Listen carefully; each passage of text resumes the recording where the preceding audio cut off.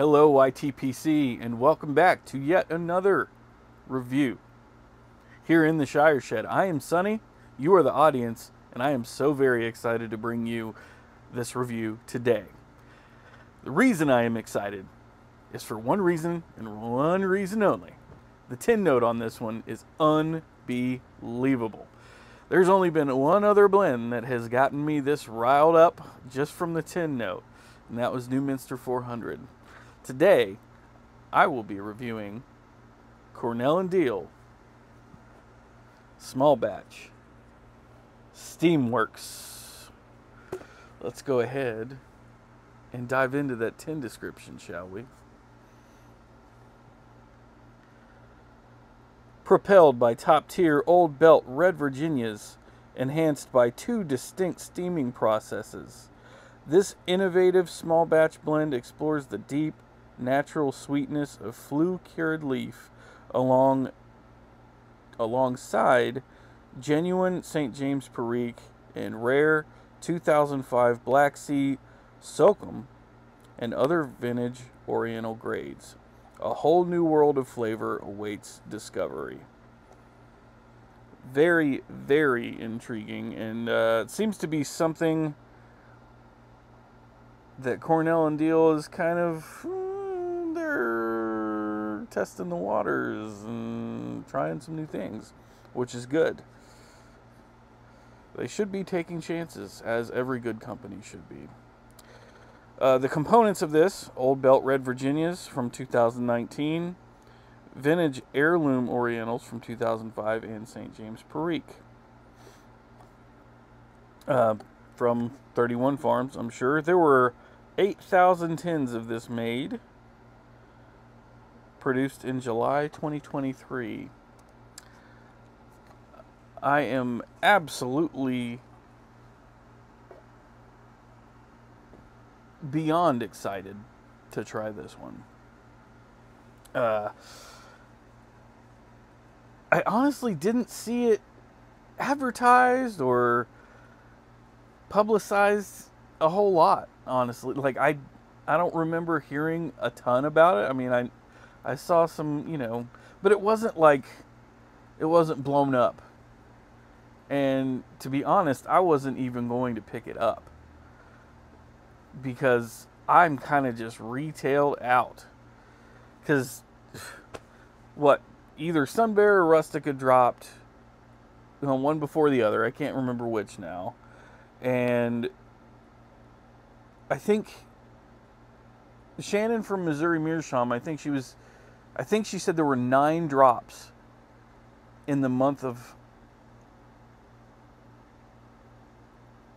July alone, which is crazy. So honestly, I was just retailed out. I was like, you know what? I'm just going to smoke what I got for the time being. There's just too much crap coming out. It's just been absolutely insane with the amount of tobacco that's been dropping. However, I happened upon a source that had this, and I got a tin, and I'm really hoping I don't regret that. I'm not entirely sure what I expected from this one, but I really hope it doesn't bite me in the ass. Let's it smells amazing. It smells like Raisin Bran or Raisin Bran Crunch. It's got this nice graham cracker kind of smell in the tin, and this nice raisin kind of smell, and a nice bready kind of smell. I could have just eaten it. I haven't felt that same way about a tobacco since, well, I mentioned Newminster, and then Anthology did that to me too.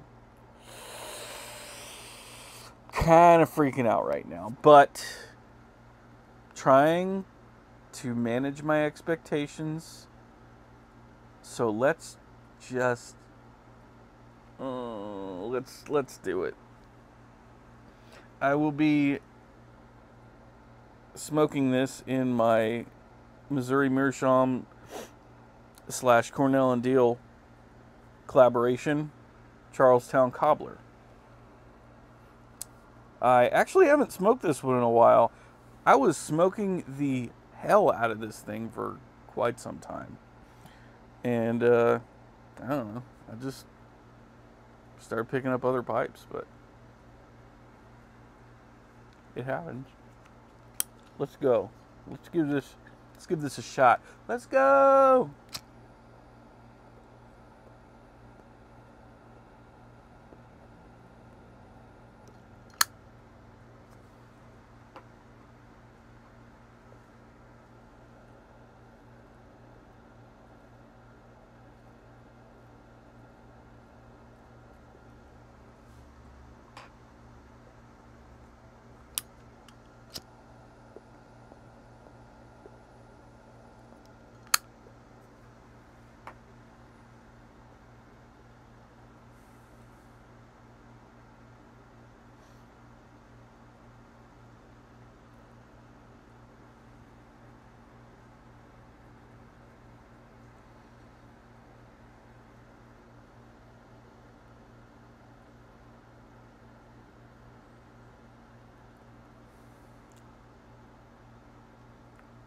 Okay, it's good.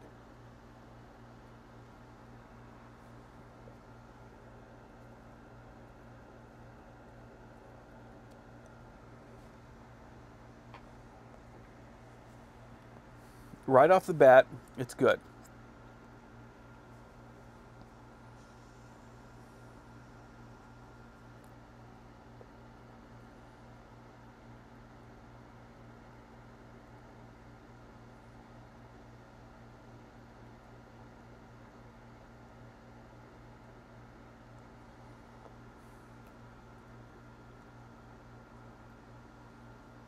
Very rich, very deep, almost dark.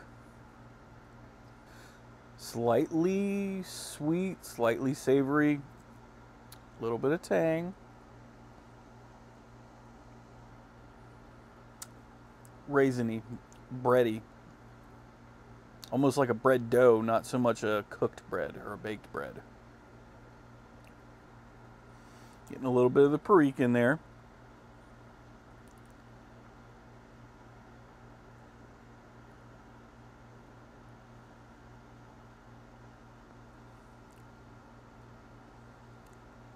Those red Virginias are singing.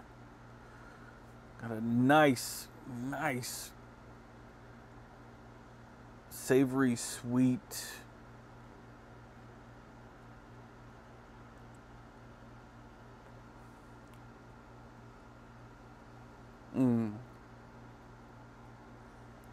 This is a winner.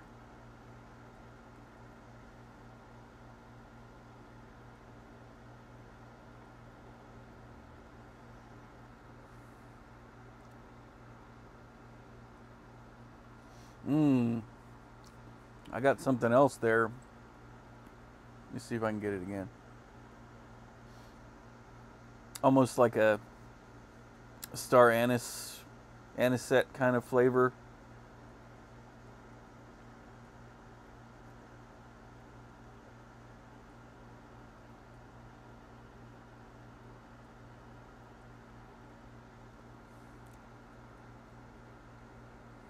This is very good.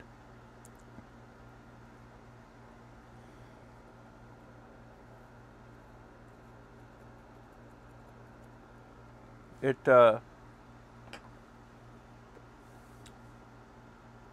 reminds me a bit of Seattle Pipe Club Hogshead. And I think they produce that particular blend in a similar fashion, I think.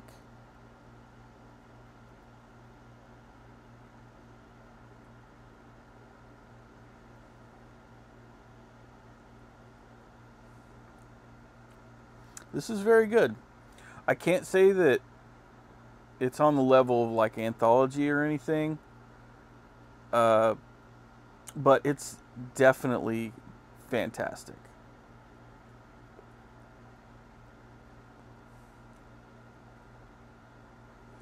as I usually say, needs more Perique. But I say that about everything. It's very good. If you can, by some miracle, get a hold of this stuff, good luck, number one. Because I believe it sold out within the first, like, 18 hours or something.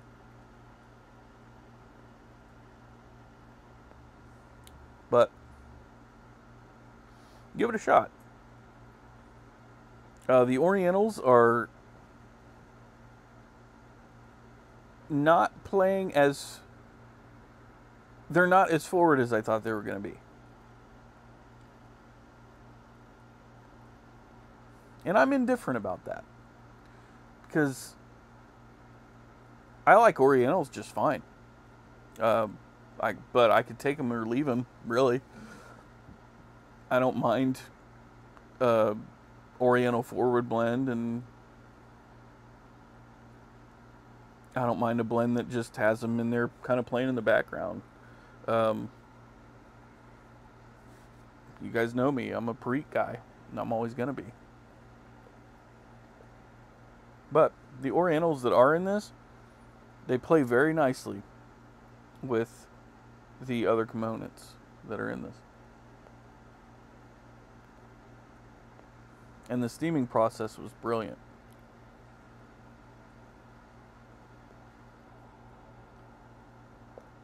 So, let's see what old Jim Ink says, or as Mike Rondo, my dude, says, Jim Links.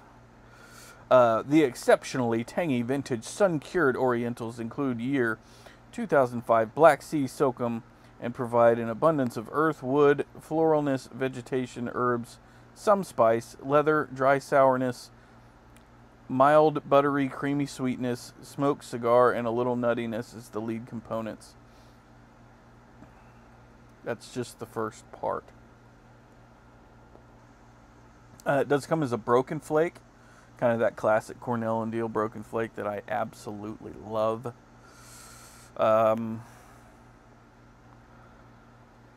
Let's see. Very little dry time, actually. Mine was not bad, especially compared to other Cornell and Diehl blends that I've gotten fresh out of the tin. This one was considerably more dry than other C&D stuff that I've had, so that was actually kind of surprising. I wasn't expecting that.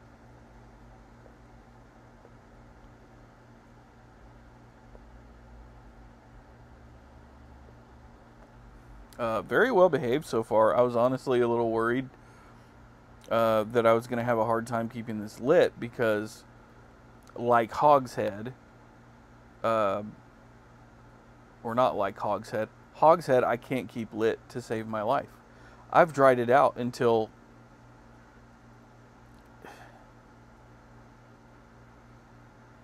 it was dust, pretty much. And I still couldn't keep it lit. So I don't know. You got me. I will say that I missed this pipe a lot. Very, very good.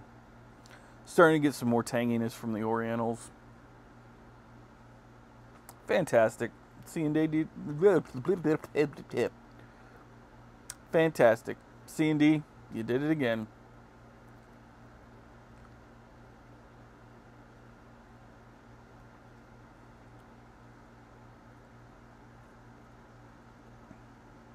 Well, Sonny's final verdict, 9 out of 10. Very well done. Again, that doesn't mean I'm going to want to pick this up every single day. However, objectively speaking, it is very, very good.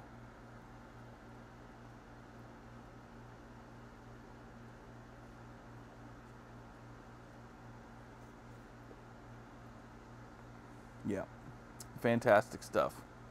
If you have a chance to go out and grab some, go out and grab some. So with that, I'm going to go ahead and cut this video off.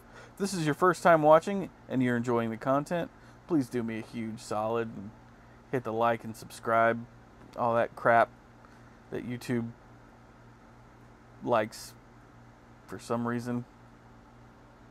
Helps get my videos to the front of everybody's feed that would normally like it. You probably know how this crap works by now. Yeah, just do the things if you like what I'm putting out. If you don't, if you're not digging it, you can go somewhere else. It's not gonna hurt my feelings at all. So, with that said, thank you so much for watching, guys. Love all your faces. Take care of yourselves. Take care of each other. Don't do anything I wouldn't do. But if you do, don't get caught. Deuces.